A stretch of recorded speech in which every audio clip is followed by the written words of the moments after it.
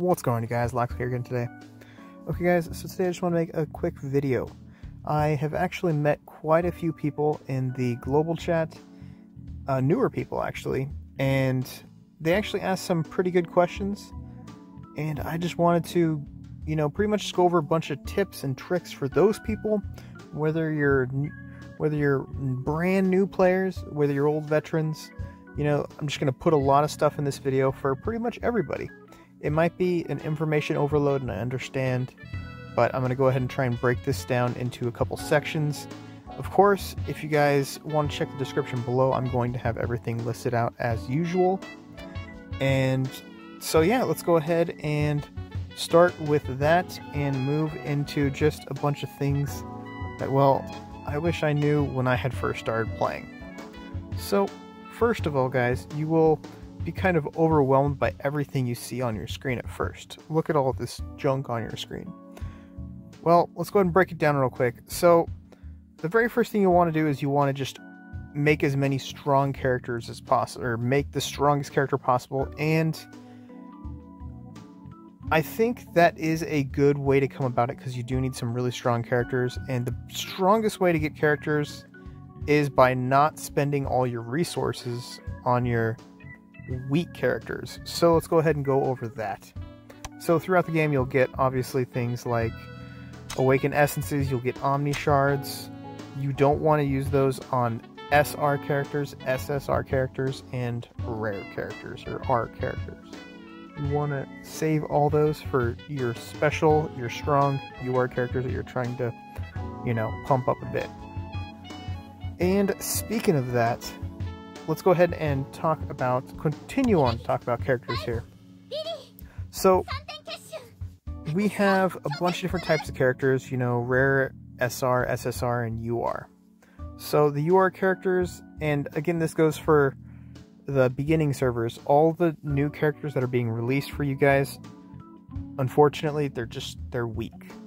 If you're trying to compete and you're trying to be the best on your server and the best in the game, unfortunately, those characters aren't going to cut it. None of these characters are going to cut it. So what you guys want to actually save all those precious resources for is, once in a blue moon, we will have a special event, and there will be event characters dropped. Like last event, we had this character, Yoruichi. And let's just go over some quick numbers here, okay? So a starter UR character, let's just, whatever. This is a pretty new character. I think there's Kenpachi around here somewhere. Okay, let's go and look at Kenpachi. Kenpachi is a beginning game character that is pretty strong, that everyone's going to want to get and just power up as high as possible, as fast as possible. So a couple things you should note here is you should look at their base stats right here. Their HP, their attack, their defense, and say, okay,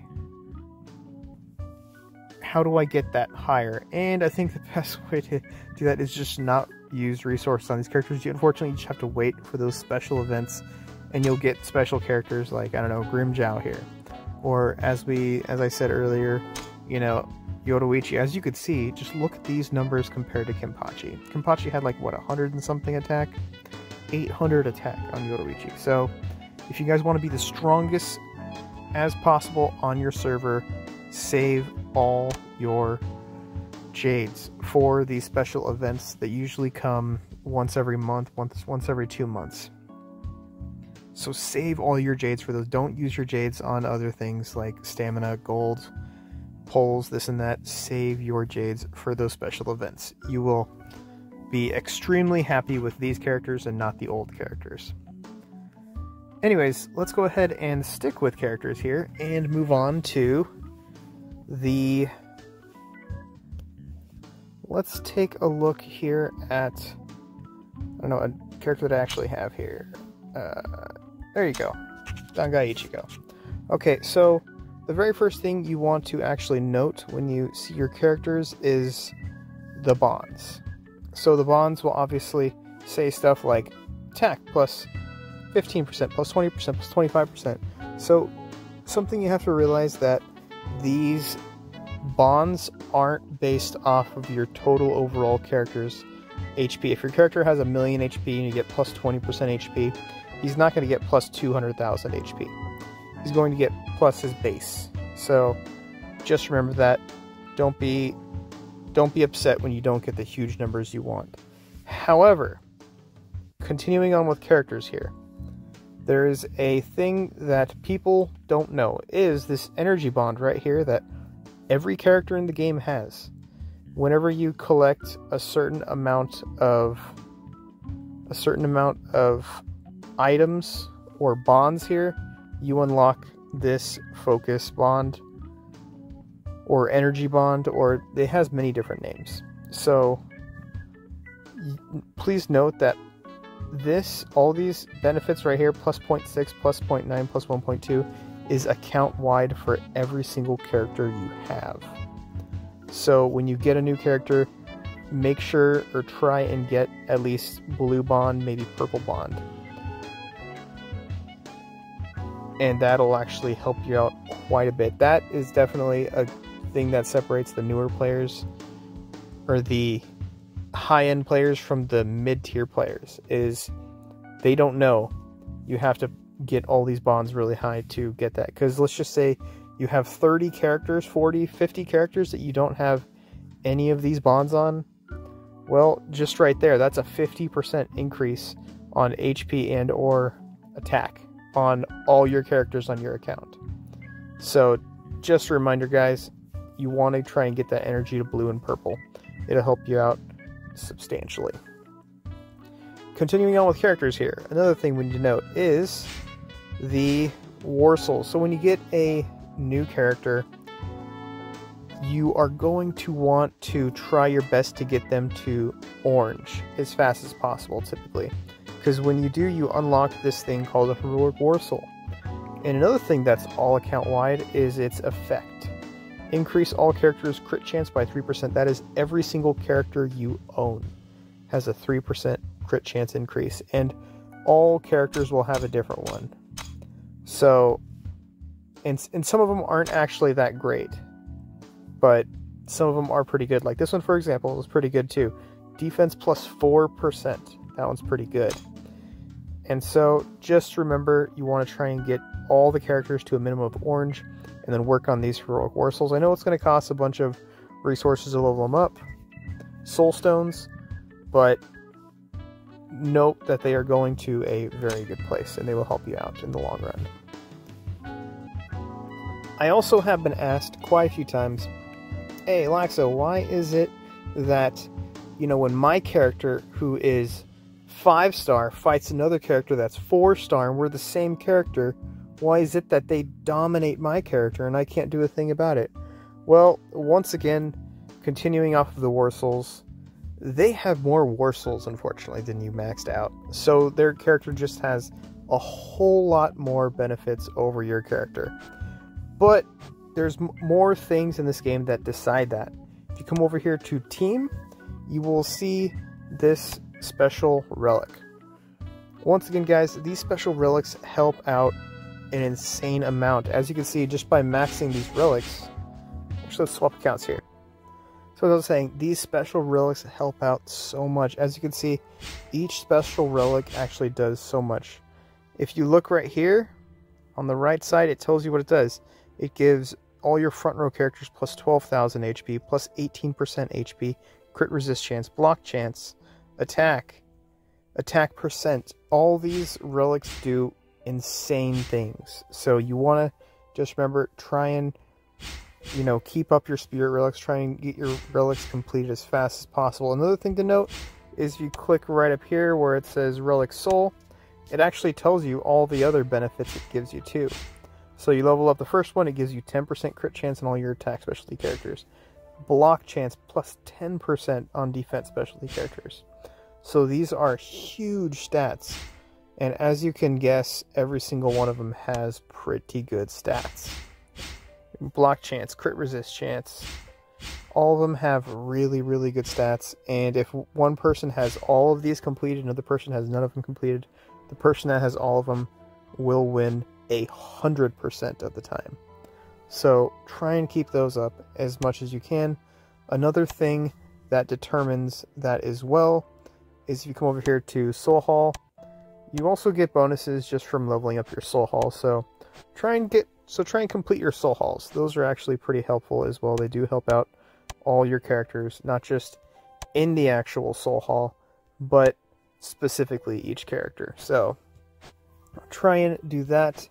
And once again, another thing that helps you out quite a bit here is if you come over here and click a character and you give them gifts. As you can see, you'll level them up and you'll get certain benefits, like as we do this, boom, his attack went up, his defense went up, his HP went up. And if you just do that to all your characters, you'll get a huge bonus for all your characters and their team bonuses for being on your team.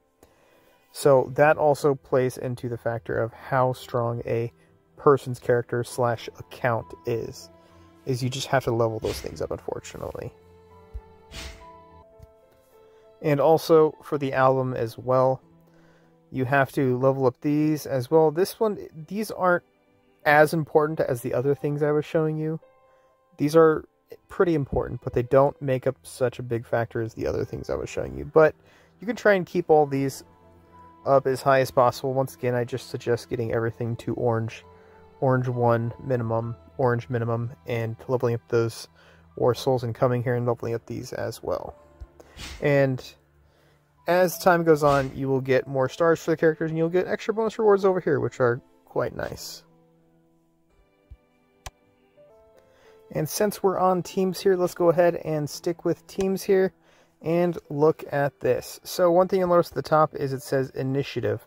I have about a 29,000 initiative. So whoever has the highest initiative will go first in battle, and the single most important thing for initiative is right here, these archives right here. As you level up the characters, you will increase their initiative across the board.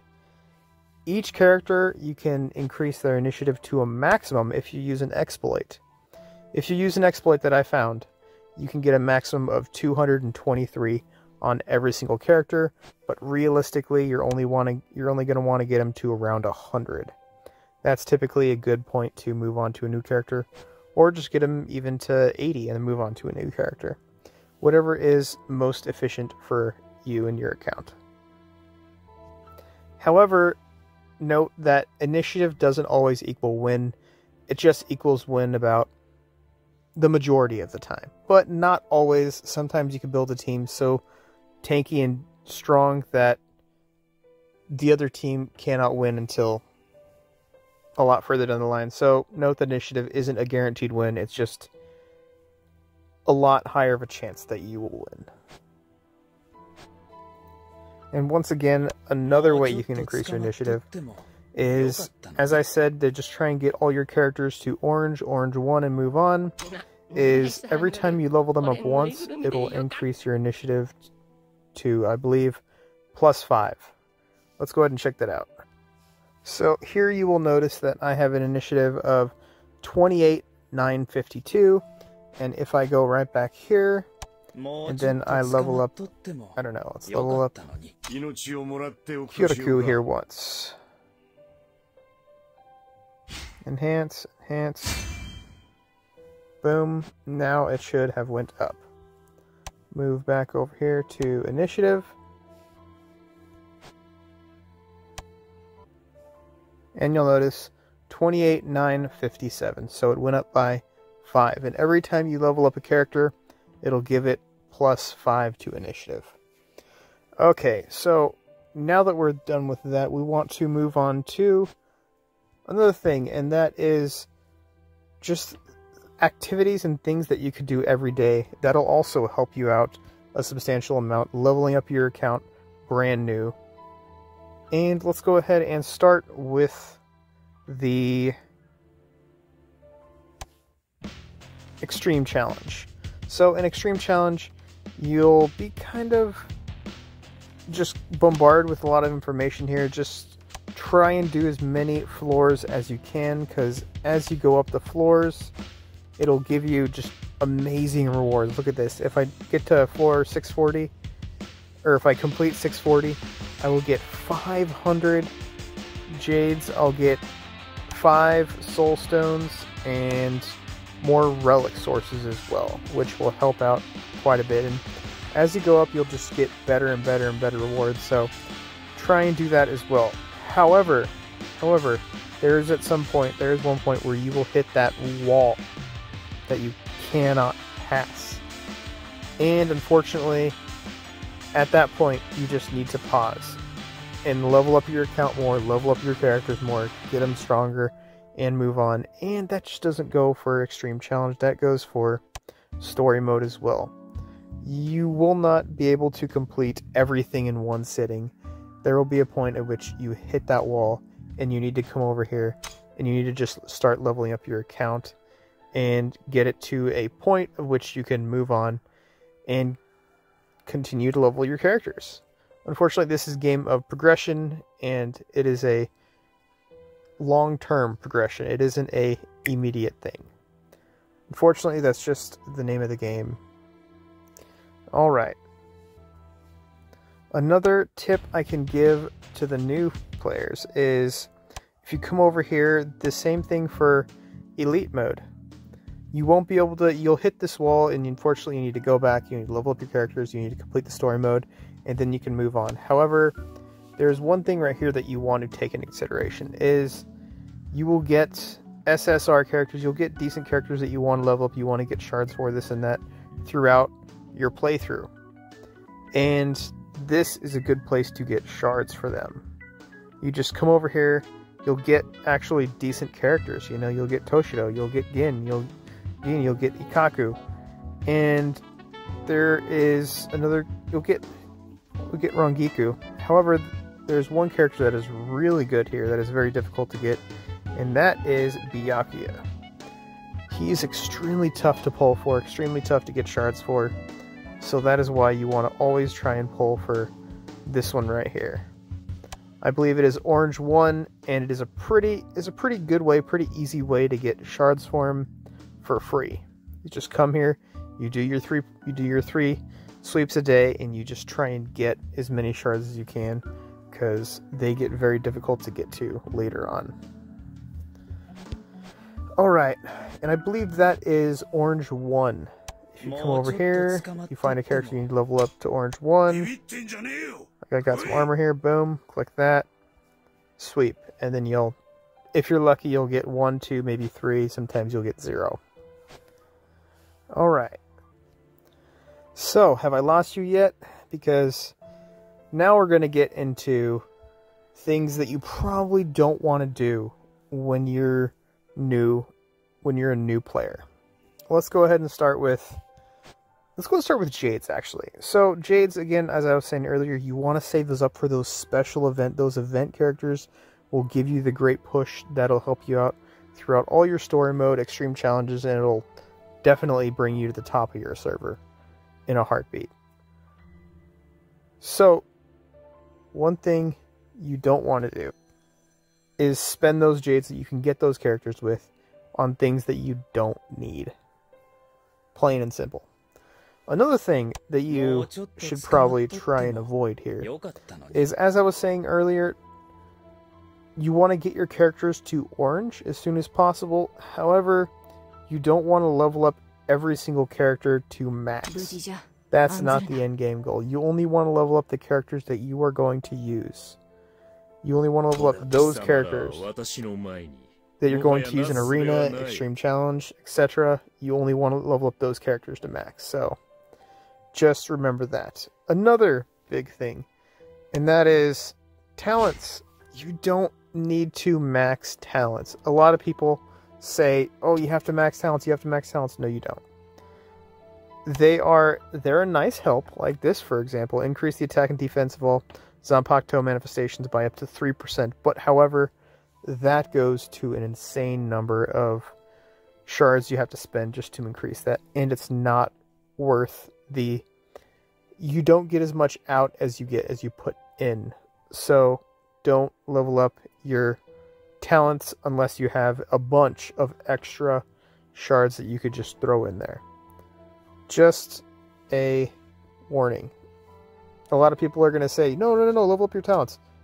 Don't unless you have a bunch of extra resources to do so. And other don'ts I pretty much covered earlier is, once again, don't waste all your resources, all your Awaken Essences, all your Omni Shards. Don't waste those on things you don't need, on those low SR, rare, SSR, and even most of the UR characters aren't even worth leveling up. So only use those on characters that you really need, really like those special event characters. Like we're going to get Anniversary event here in a couple days, and those are the things you want to spend these on. Anyways, you guys, I think that is actually just about going to do it here. The only other, great tips I can give you guys is, try and get these SSR characters, these Season Pass characters for free. They'll also help you out quite a bit. They are definitely a step ahead of the early characters as well, so those are pretty good, but that is pretty much it. But the first and foremost, I think the biggest tip that I can give anybody that plays this game is have fun. Don't burn yourself out.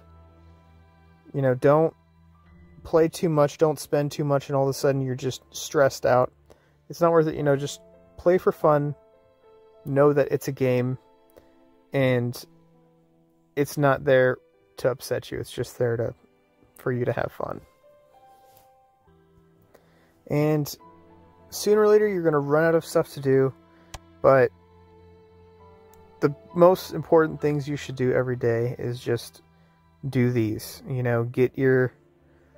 Get your dailies out of the way, and that right there will probably keep you up. That right there alone will keep you up with everybody else on your server. So just try and do that, and that'll keep you going. Anyways, you guys, that's going to do it for this one. I probably missed a bunch of things, and you're probably yelling at me in the comment section. I understand. Totally understand. So let me know in the comment section the things that I did miss. I know I probably did miss a couple things, so let me know what I missed. If you guys learned something, I spent quite a bit of time trying to figure out and, make a flow to this video. So if you guys learned something and you guys enjoyed it, I would also really like it if you guys subscribed. That would make my day. If you guys liked the video, feel free to hit the like button. If you guys need to talk to me about anything, message me in that comment section. I will get back to you as soon as I can, as per usual. And yeah, once again, guys, just play the game, have fun, enjoy yourself, don't burn out. Alright, guys, that'll do it for this one, and I'll catch you in the next one.